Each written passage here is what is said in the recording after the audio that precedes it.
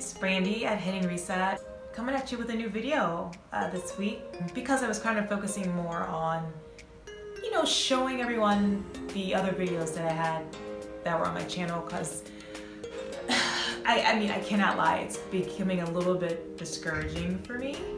You can have all the great information and content and everything in the world, but if no one sees it, you kind of feel like it's for nothing. But that's kind of what I've been struggling with for the past couple weeks. I've actually felt really kind of stuck.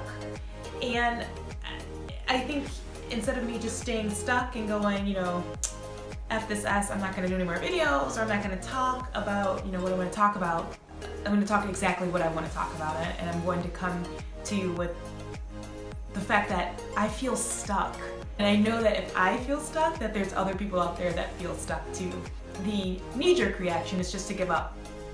I had to actually turn to myself to get some advice, and I went back and looked at one of my older blog posts, and it's called 5 Ways to Create Your Own Opportunities. I feel like nothing that I'm doing is working, yet and still I know that I have to keep going.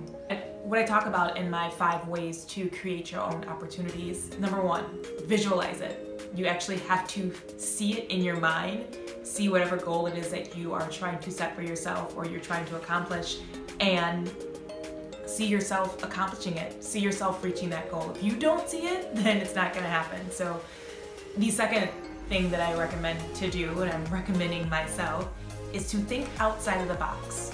There's always, point A gets you to point B, and then point B gets you to point C. And I'm finding as I get older and continue on these new ventures and new journeys that that doesn't always add up. A doesn't always go to B, to C, to D.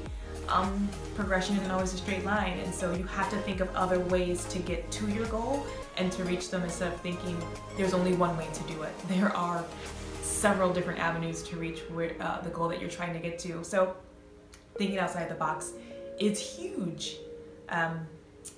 Yeah, the third thing that I talk about was taking actual action.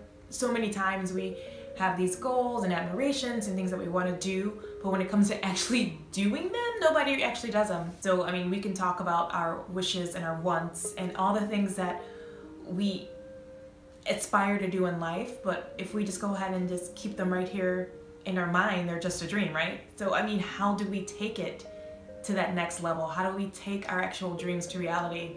And we have to take actual action. I know it's so much easier to sit in a daydream and dream and wish and think about all the things that you want, but if you don't do anything about it, nobody else is. And so the way to get from that dream to reality is to actually take the action. The fourth thing that I talk about, it's not about luck.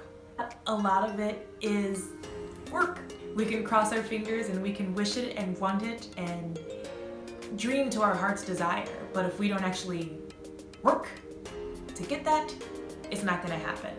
I do believe that I keep a little bit of luck in my side pocket, just as a beacon of hope, but I know that it's actually going to take me doing something and actually working to achieve those goals that I'm trying to accomplish.